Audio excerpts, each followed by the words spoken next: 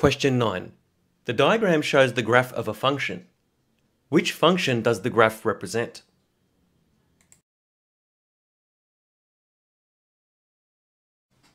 Consider some key characteristics of the graph.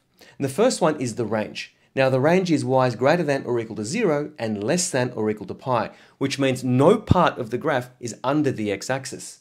This means that the only viable options are A and B. Now the point 1, pi is on the graph, which satisfies option B but not option A. Therefore, by the process of deductive reasoning, the answer is option B.